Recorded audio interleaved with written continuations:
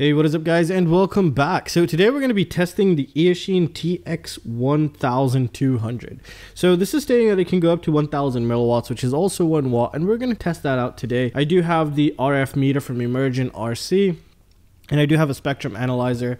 Hopefully should be here next month sometime. But meanwhile, we can get a clear idea of if it's actually performing as they're stating or not. So some of the things it comes with, they provide you with MMCX to SMA, also MMCX to dipolar antenna, and a pre-made wire here, which is really nice.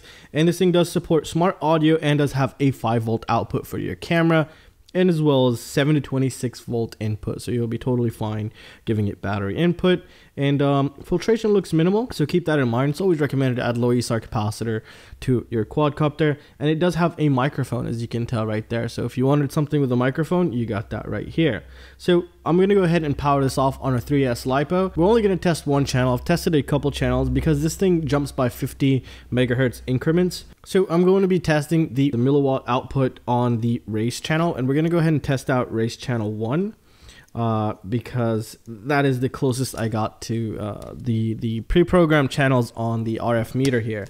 And if we take a closer look, the R band channel 1, which is R1, is going to be 5658 megahertz. So let's go ahead and connect this guy up. All right, so there we go, it's connected. So currently it's broadcasting at 25 milliwatts. If we take a closer look here, it's at 25 milliwatts R band, and then channel 1 on the R band, which is the 5658, I think. And this is already set up to go ahead and measure that. So currently it's at 25 milliwatts on the, it's set to 25 milliwatts on the VTX, and we're getting close to 30 milliwatts here. Now, if for some reason, after a while, it'll actually drop down to 25, not because it gets hot. Once I start switching the milliwatt power, when I come back to 25, it'll broadcast around 25.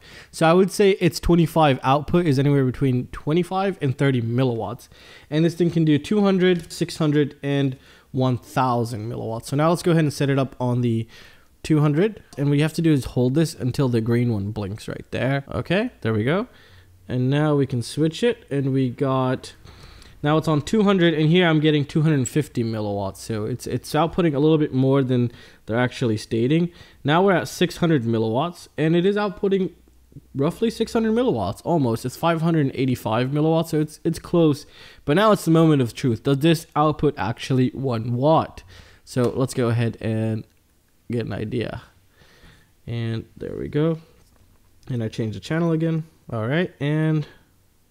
boom, now we're at 1000 milliwatts, or 1 watt, and it's giving us 720 milliwatts. So it's not really getting anywhere close to what they're stating or advertising at 1000 watts. Now, if you take a closer look now, after the 1000, I've gone ahead and dropped it down to 25 milliwatts. And as you can tell, it's way below 25 milliwatts. It's around 20.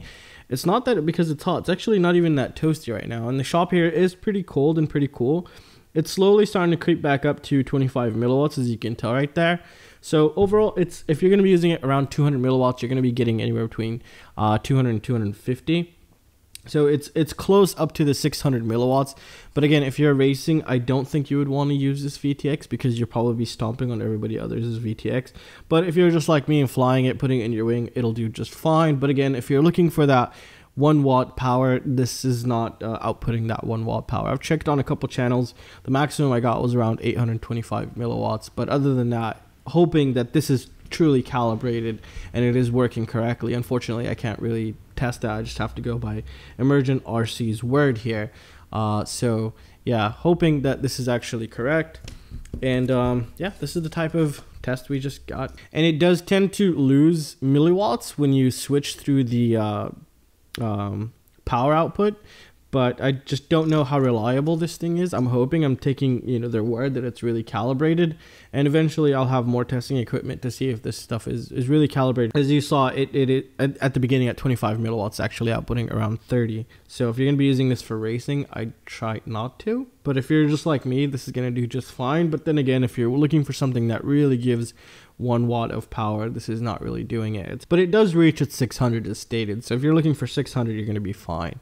Anywhere between 550 to 600 milliwatts. At 200 milliwatts, it broadcasts slightly more, around 50 more milliwatts here.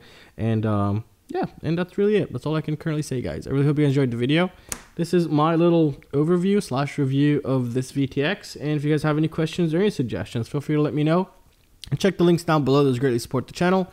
And I'll see you in the next one. Peace out, guys.